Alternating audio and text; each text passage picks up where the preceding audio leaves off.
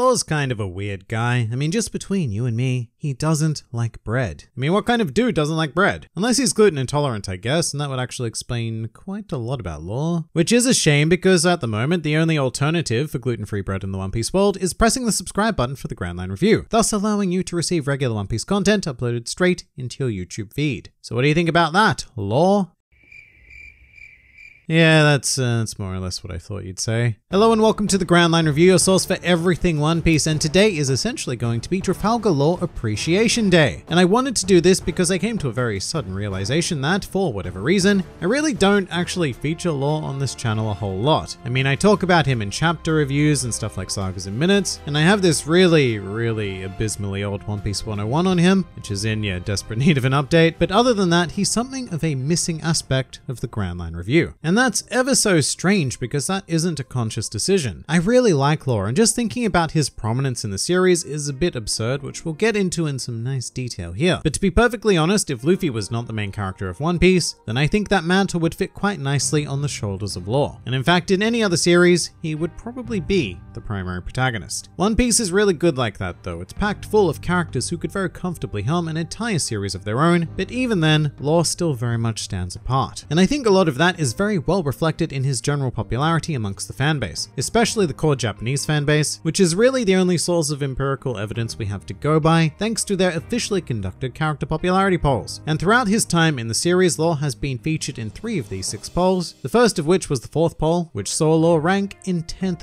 place. Now I know that probably doesn't sound all that impressive, especially by today's standards, but some very important context about this poll is that it was conducted in 2008 and published alongside volume 55, which was during the Impel Down arc, and the poll itself would have opened slightly earlier. But just let that sink in for a moment. Impel Down. This was before the time skip, which means it was before anything to do with Punk Hazard or Dressrosa, which was Law's key area of focus. At this stage, literally the only thing that Japanese fans knew about Law came from his initial appearance on Saburi, where his 2 most notable acts were fighting alongside Luffy and Kid, as well as giving Kid the finger. That is effectively all that Law had done at this point in time, and Japanese fans saw that and went, yep, that is a top 10 character right there. And to give you even more context, a few of the characters that Law defeated to attain that spot included Usopp and Mihawk. So a fairly prolific Straw Hat member, and one of the most revered cool dude serious characters that Oda has ever created. That is not at all an easy thing to do, so how did Mr. Law accomplish it? And as much as this would come to be developed and eclipsed in the future, I have to say that it is almost entirely likely aesthetically based. Oda managed to create this really schmick looking character, who was unique but not in the outrageously goofy Oda style that we've all come to know and love. In fact, it's so anti-Oda that it's kind of hard to believe that this guy existed in the One Piece world at all. I mean, all he's doing is wearing a hoodie and some jeans, which tends to be my favorite style of outfit, coincidentally. But I guess he also had a funky bucket hat as well as some tattoos because,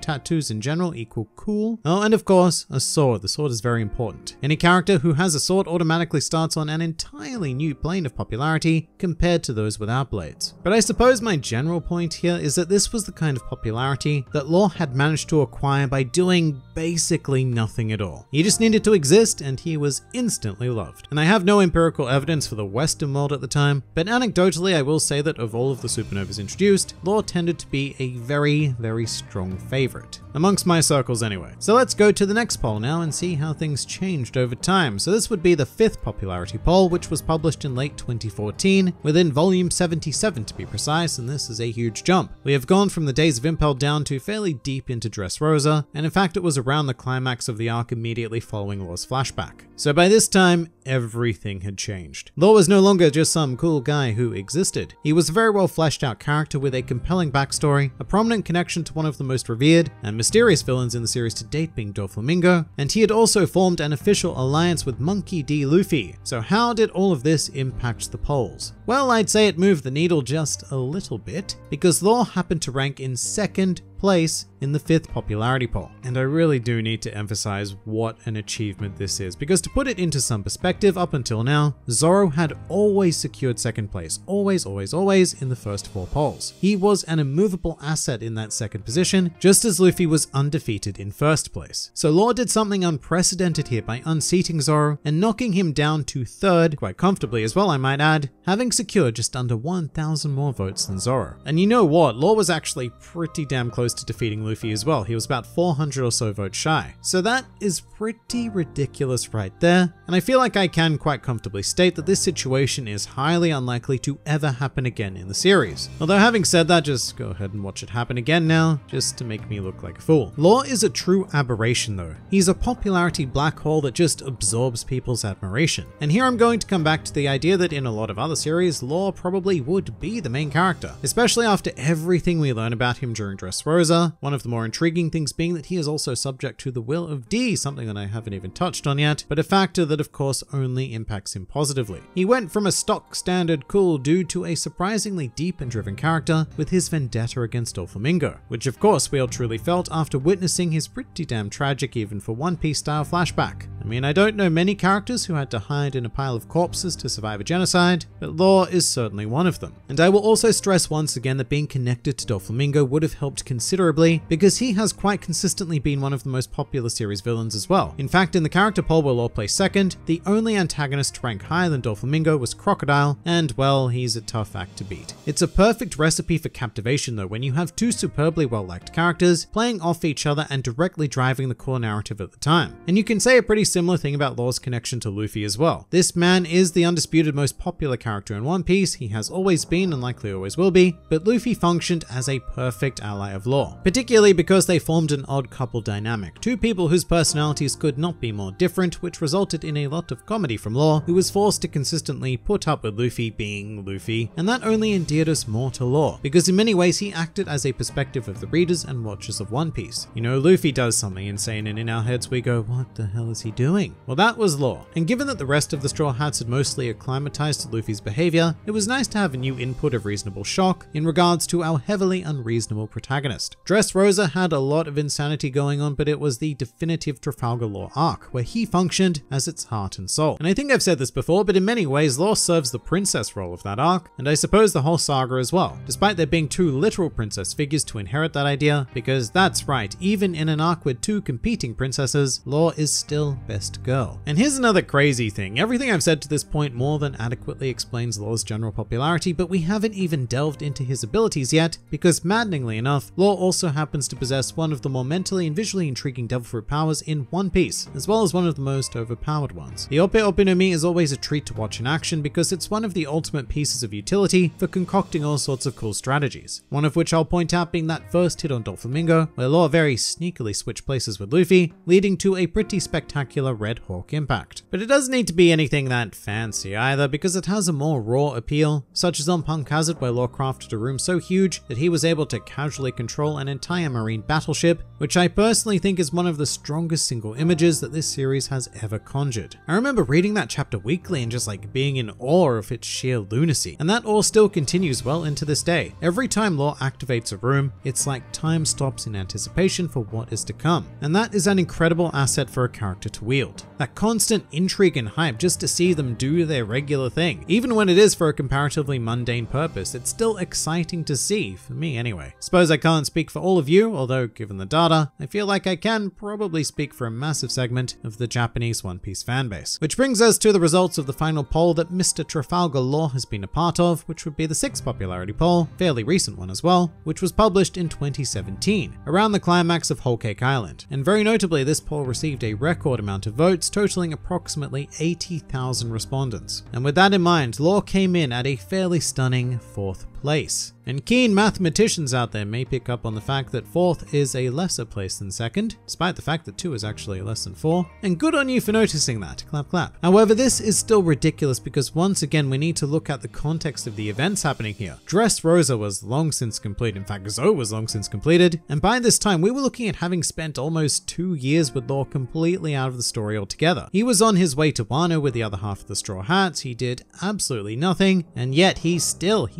made his way to the top of the One Piece world, landing in 4th place. And just a point of interest, Zoro would reclaim his 2nd place in this particular poll, and Sanji also took up his standard positioning of 3rd place, which makes all the sense in the world because Whole Cake Island was very Sanji-centric. So I'd be pretty shocked if Law doing nothing managed to topple Sanji in particular under that context. But this final poll actually gives us a very well-rounded view of Trafalgar Law, because essentially what happens when audience members know of him, but don't actually know anything about him, is that by and large his aesthetic and atmosphere alone alone propel him into a top 10 position instantly. Then when an audience member gets to know him and he is the focus of an arc, then he comes close to being by and large the favorite character of the series. And when an audience member gets to know Law and he does absolutely nothing within the story or is just sort of in the background, he still very comfortably claims a position within the top 5 characters of the series. And obviously that will be different based on individual taste, but by and large that would appear to be the trend. And that's why I feel like I can quite comfortably say that there is no other character like Law currently in the series. He has now been the most popular non-Straw Hat for the large majority of the New World era, and in fact he is one of the only characters that you can solidly state has a following as dedicated to that of Luffy, because there have been times when Zoro and Sanji fans have been overtaken by Law, and the other Straw Hats don't stand any chance whatsoever against this demonstrable beacon of, I suppose, excellence, let alone series antagonists or side characters. And while Law certainly isn't in my top 5 favorite characters personally, possibly not even in the top 10 to be honest, I can very easily understand his appeal. I for one have never been anything less than excited whenever he appears on a new page, and that dates all the way back to the pre-time skip Sabaody days. And even if I don't focus on him a whole lot on this channel, he is still absolutely one of a kind. So to all of you, I would like to wish a happy Trafalgar Law Appreciation Day.